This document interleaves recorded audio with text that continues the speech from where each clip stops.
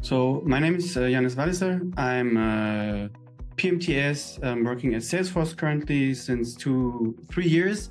I've been in web development for almost 10 years now. Started off with like Google Web Toolkit, made the transition to JavaScript, then looked at different web frameworks, and then we pretty quickly switched and chose Vue as our framework for front end. And yeah, that's what I've been doing since then. I was looking for something that is endorsed by Vue community. So when I saw that Evan was even in on the certificate and this official, made it really easy also to get like the reimbursement from my employer because it is something official. And that made me basically decide that this is the right choice. I really liked that it was like twofold. There was like this multiple choice question and it was actually coding challenges. I also like that you always have access to the Vue docs, so you could always look up, makes it more like real life programming. I also really like that it is remote because that is where I'm most comfortable at, like at home with my hardware, not at some sterile testing center. So I found it really comfortable just doing the certification from home. Other than just that it had coding challenges, also that there was like a coding challenge with like, here you need to do this. And then there was also like this bug fixing challenge, which made you prove that you really understand how Vue functions.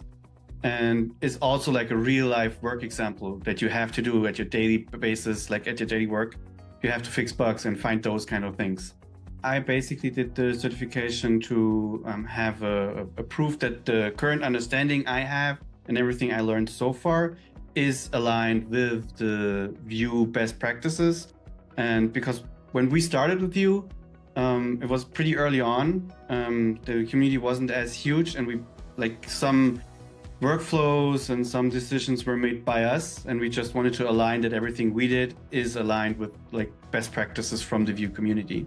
After I took the certification, like the first one, I was more confident because we have some kind of knowledge transfer internal with our teams, and I was already like giving some knowledge transfers on Vue.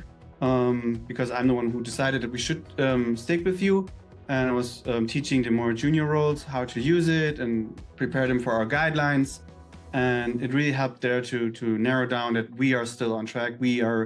What we are guiding our devs to do is still in line with what the best practices are from the community.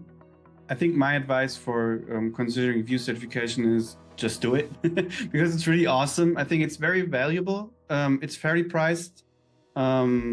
It's easy to do, and it requires, for preparation, I just did what was offered.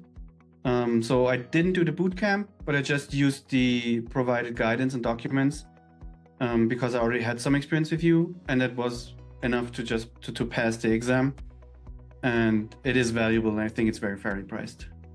I think having an official certification allows the community to be more aligned on what the best practices are and how to use the framework. So I really appreciate that we have something like that is like an official certification.